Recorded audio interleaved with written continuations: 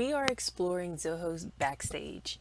Backstage is used for events. They can be virtual or in person. Backstage does come with the Zoho One suite. It does not come with the CRM Plus suite. Once you log in, this is the dashboard. You'll see all of the events that are upcoming listed here.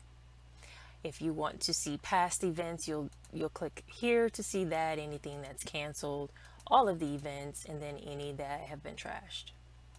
So just going back here, we'll look at the first event that we have listed here. This is how much progress, whenever you go in to set up the event, there are different questions, and 43% of them have been answered. Here is where you will get your microsite URL. This is the URL you can give out so that people can register for your event. And then how many tickets have been sold, how many are still available, how many sessions you've set up for the event throughout that time period, and then the event members, however many speakers and organizers. The attendees are here if they're already checked in, and then those that are yet to check in. And then you have some integration options here. Now, just to explore, this is what the visitor or user or attendee will see whenever they click on your URL. It will have the name of the event here with the date. And then if you have your own domain set up, then obviously it will be your domain / grow your business for this event. And then you do have some options around changing the background here and then justifying to the left or to the right. It will have a countdown here until the event, and then the different sections here: why attend, the speakers, sessions, and then a form for them to complete if they have questions or comments. This is the agenda.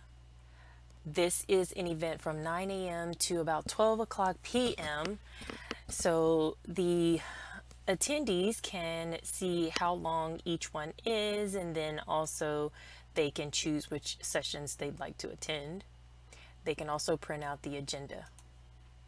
Speakers are here. You can click here to see the profile for the speaker, and then also it'll show you which events they're teaching.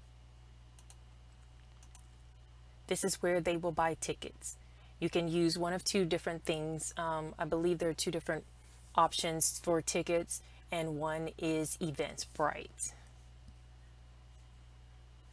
All right, so going back here, we're going to skip this because we're going to get to the branding in the settings. Here is the team. These are the event members, right? You'll see each of those listed here. And then the sessions that we talked about earlier, this particular event has 6. It will show you if it's in track 1, track 2, and I'll explain that a little bit more in just a second. This is where you'll get your link. Here's your link here if you'd like to send the link to people to purchase tickets. And then you have some options here for the theme or templates. So you can justify to the left or to the right. You can have, just justified in the middle. And then you have image customization. This is an upgrade to what I'm using right now. I am using Zoho One, a trial. I have about 16 days left in this trial. So in order to do the image customization, you will have to upgrade. All right, and this is just giving you a preview of how it'll look, and then you can download it. You can share it on your social media. You can click here to share on each of these platforms. All right, if you have a blog or a website, here's the code where you can embed it, and then you can choose which layout you want. So this one here is the leaderboard, the 970 by 90. You can change it to the banner, and then rectangle or square, and then you also can change the format of the date and time. If you have an affiliate program and you need to be able to track those links, then you can add your affiliates here. This is the progress that I was telling you about on the other part of the dashboard, where it tells you how much of each section you've completed. And then this is your content library. If you have any presentations you've uploaded, you would see that here.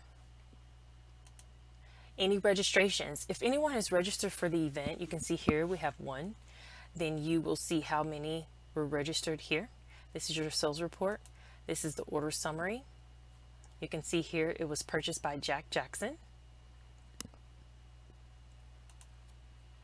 This is going to be a list of all the attendees.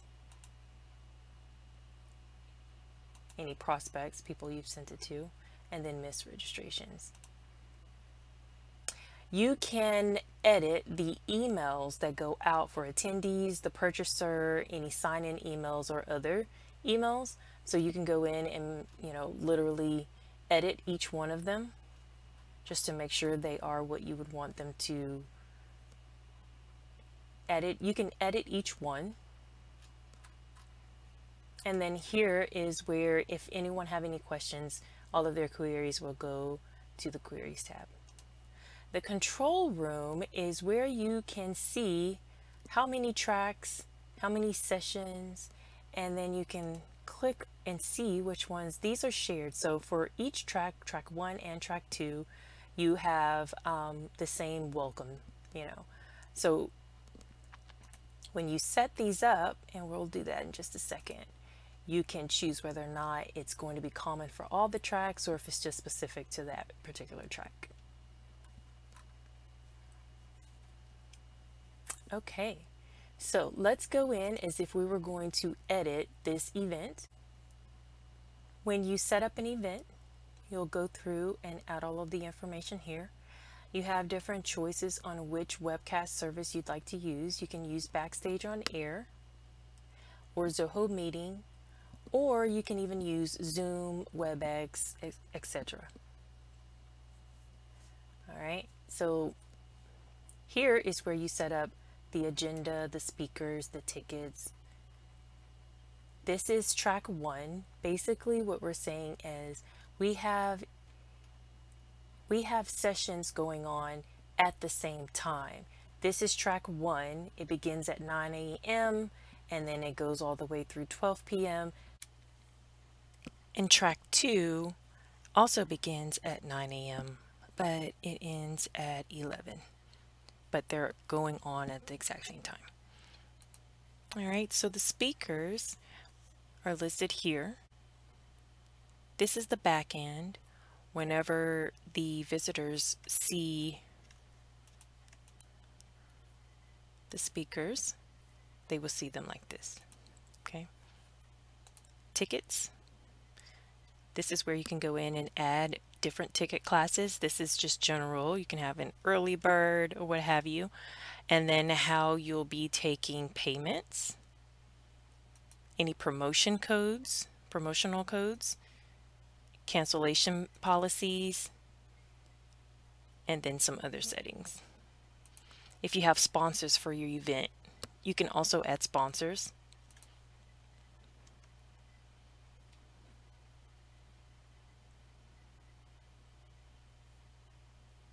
And this is the design. This is where you can go in and make changes to the design itself.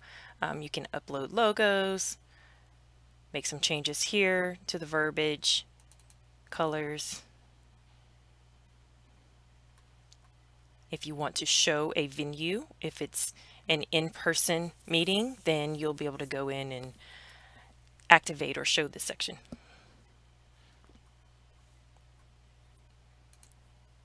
All right, so we're going back here and we're going to go over to the team tab. Again, it will show you all of the members, any pending invitations to other portal members, and then the settings section. This is where you'll go in and you can change the name of your portal or set the name of your portal, the organization, add logos, and then if you would like to use the default subdomain, you can do that, or you can use your own domain.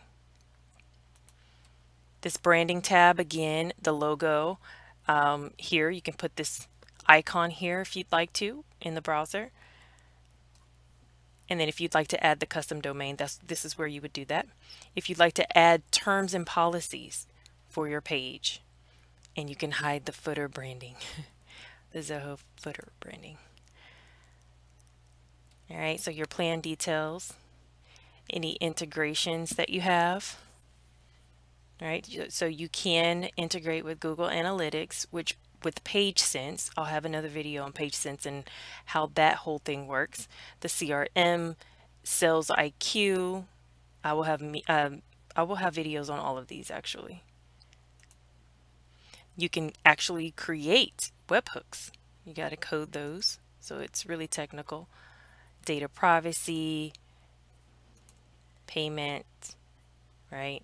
So you can get to some of these things more than one way if you'd like to change the profiles and the permissions that they have. So that is it in a nutshell. That is Backstage. This is how it looks on the front end, or this is an example rather. Like I said, you can do some customization there.